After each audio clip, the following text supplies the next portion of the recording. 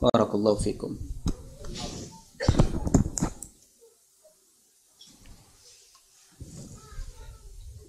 Murtaza, moving away from the issue of drugs and alcohol, why haven't you accepted this Sheikh Asrar's challenge? Excuse me. We've been told that you write it down. Brother, come round. Yes, brother. Address this issue, please, yeah? أعوذ بالله من الشيطان الرجيم بسم الله الرحمن الرحيم. The right son. Alhamdulillah Rabbil. Brother, I'm talking the kalam of Allah. Can you please speak? Why not? There is a system. You go through the system. Come round. Brother, Please sit down, please. you pass him the paper, please. There's a system. Let's pass him the paper. Murtaza, I've got Sheikh Asrar who's challenged you again. Alhamdulillah Rabbil Alameen. Wassalatu wassalamu ala Muhammadin Sallallahu alayhi wa sallam. Allahumma salli ala Muhammad. Etiquettes of Islam need to be followed. He's our man. If you got any questions, brother, stick to the subject. Pass them on. I will pass it on. As long as the question is to address the issue. My brother, you got questions, write it down, give it to me. I will address it. If it's according to the subject today, I will pass it on to him. No, he will address the issue. He's here today, I will address the issue. Pass him, give it. Anybody else got any questions? Anyway, first of all, handwritten challenge. okay, can you be quiet, brother? Let me talk. And he's given you some dates, so if you could respond accordingly. If not, Sheikh Asrar has said personally that you tell us a date and a time that's convenient for you, and you could discuss this, inshallah.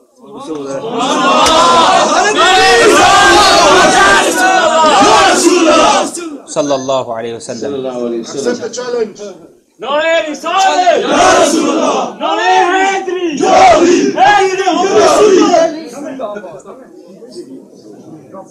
Brothers, I would like to thank you all for coming. Please come again when there's another talk here on another subject. You're welcome all the time. You're my brothers. You're welcome. God welcome. Alhamdulillah, I will come to your talks, inshallah. If you want to speak to him, I'll give you his number. If you want to debate him, he's offered you, and put the camera in 1 minute. Murtaza, he agreed. No, listen to me. He agreed, and you promised after Hajj. You said after Hajj, I will debate Sheikh Asrar. You sat with him in person in Alam Rock in Birmingham, and you said this. You have not come back to your word. Jazakallah Accept the khair. challenge. Barakallah. Jazakallah khair. Yeah, the number's there. Do you accept the challenge? Made your point. Go home. So just call that number tonight, yeah? I did in YouTube, guys. Yeah, come on. Okay, brothers, come on, sit down. There you go, yeah. Can everybody sit down, please?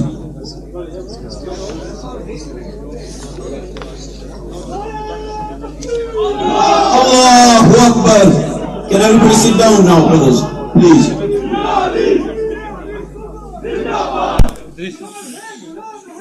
Keep, just try to... कोई गल नहीं, let him go. Don't mind, inshallah. Don't ignore it, inshallah.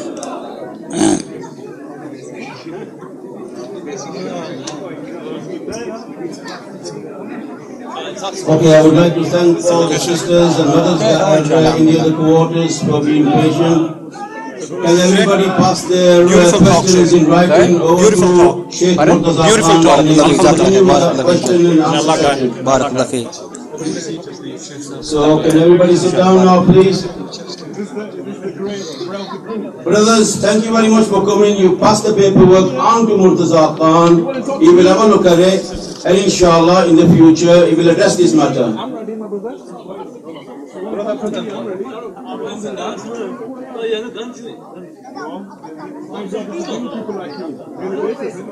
Yeah, bad you ignore them, don't worry, let them go, don't worry. Don't worry, inshallah, don't worry. Alhamdulillah.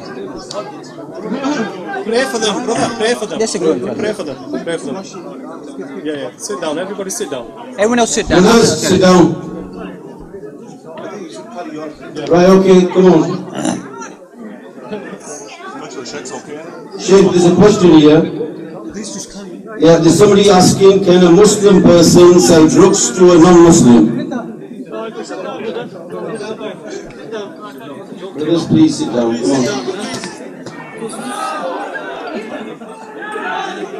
Come on. Just leave them, let them go, don't worry. John, koi gal nahi. Sheikh, I'll repeat the question for you again. Can a Muslim person sell drugs to a non-Muslim?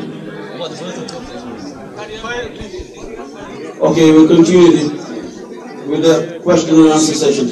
Can you move them people from the door and shut the door, please? Can you close the door?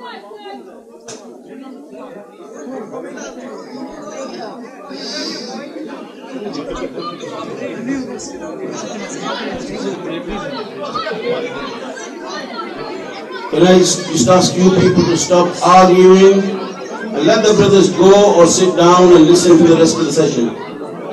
Oh, grab it.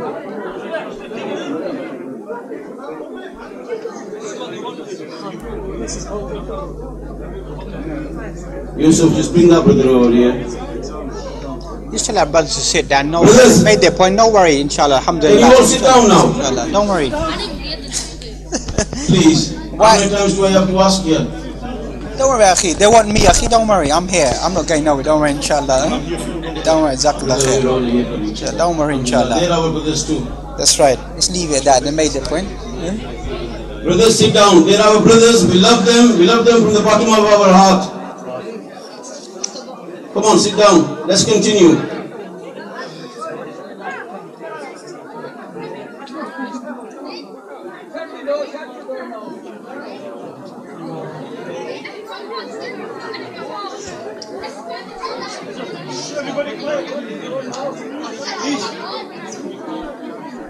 Right, people, come on, sit down.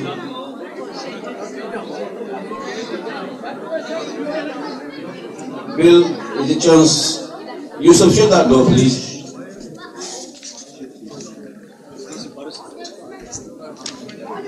Brother, you wanted to ask a question? Don't worry, if you're going to ask a question, don't be like, don't worry. It's to the topic. If it's not something like this, you got something else to present as well, or is it okay? Yes, inshallah. Jazakallah khair. One question and one possible correction about your speech. Go ahead, brother. Go ahead, inshallah. You're more than welcome. First of all, in your speech you mentioned that shame be upon the mosques. That's right. I totally disagree with that. That's right. Shame upon the people who run the mosque. That's barakallah. Shame upon people who donate to the mosque for the wrong intention. Inshallah, jazakallah khair. And I think you need to correct yourself in public. Inshallah. These are the best places. Allah says a sheikh of your standard should not be in public be denouncing the prophet of Allah. That's right, jazakallah khair. Maybe my wording, sorry, but I do apologize. But I think everybody did understand what I meant. Shame upon the mosque. You understood what I mean. I will apologize in front of everyone if you give me the chance that the wording should not be in the best of wording that I used. Maybe my zeal, my passion. But I'm sure, like you understood, and many people understood that it's not the mosques, it's the people that run the mosque. So I will clarify that. Jazakallah khair. When people are listening to your talk, when people, the non-Muslims are listening to your talk, it's a totally but do forgive me, brother. I have highlighted, I have apologized. There's nothing to Jazakallah khair. Inshallah, I'm a human being, akhi, inshallah. Inshallah, Jazakallah khair.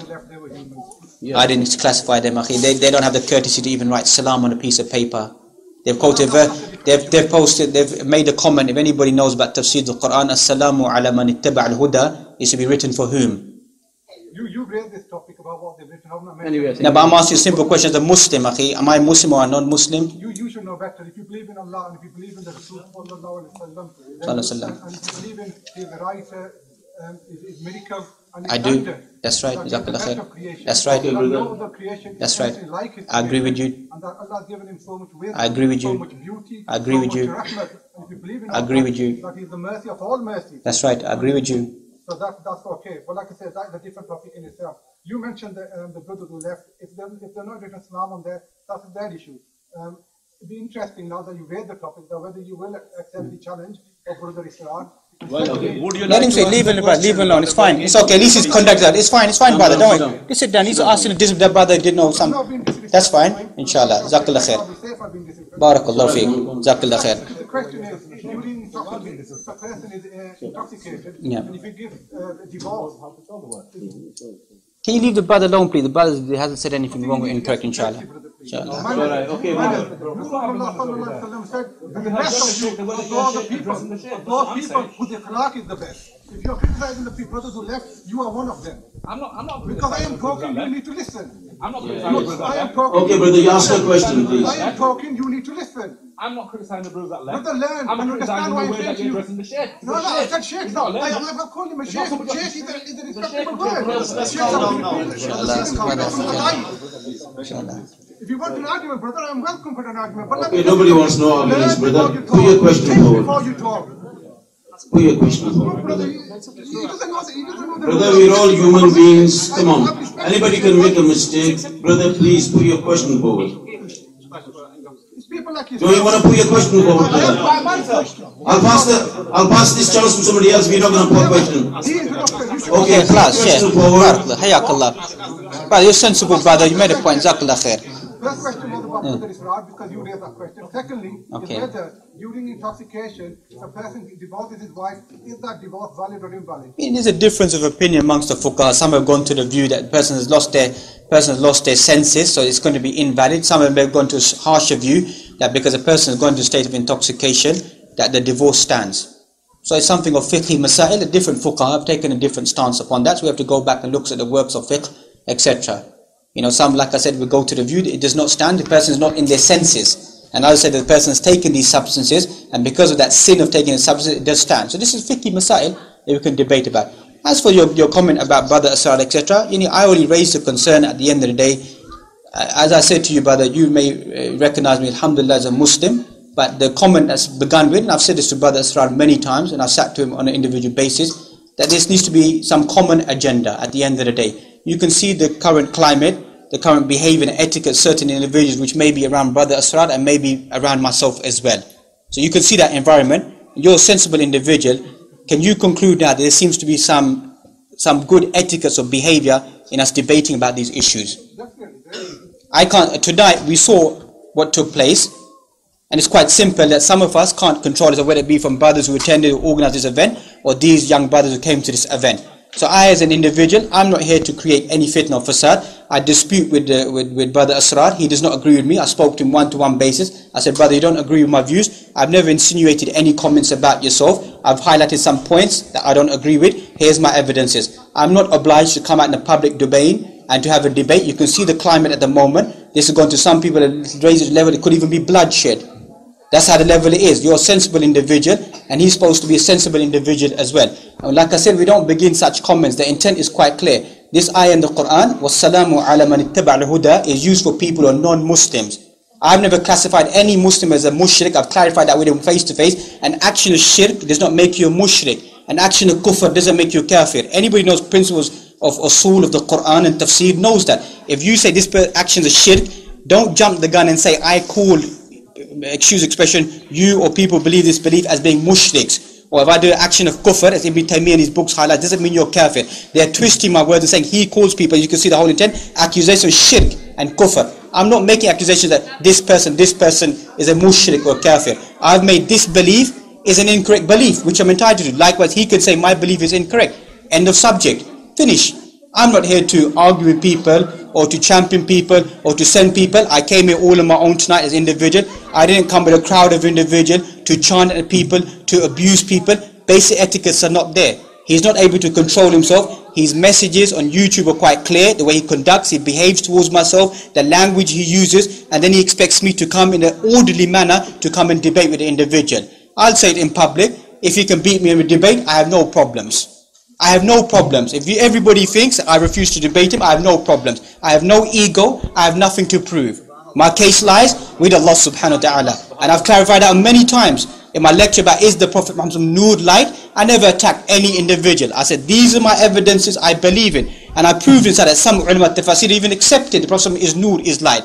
I concluded that. So my intent is not a malice intent. Snippets of my talks have been taken to create the atmosphere. He is trying to say bad things about us. I respected him and I said to him, brother, go and look at the average belief of a Muslim inside our country.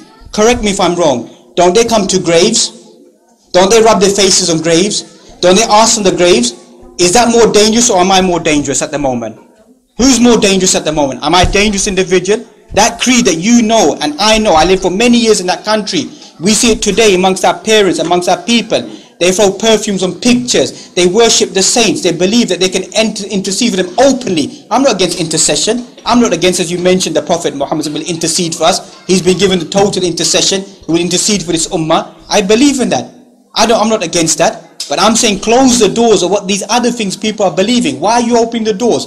He admits that these things are wrong. So address these issues. Why worry about me? Who am I? If I'm no one, he said according to his own words, he can rip me apart in an hour. Then alhamdulillah, he can rip me apart in an hour. I've got nothing to lose. Tell the brothers, they can rip me apart in an hour. I've got nothing to lose in my life. I'm not here to argue with him or to debate with him. I have nothing to prove in my life. And I say in public in front of everyone, give them the message. He can debate me and he can possibly even beat me in my debate. I've got nothing to worry about.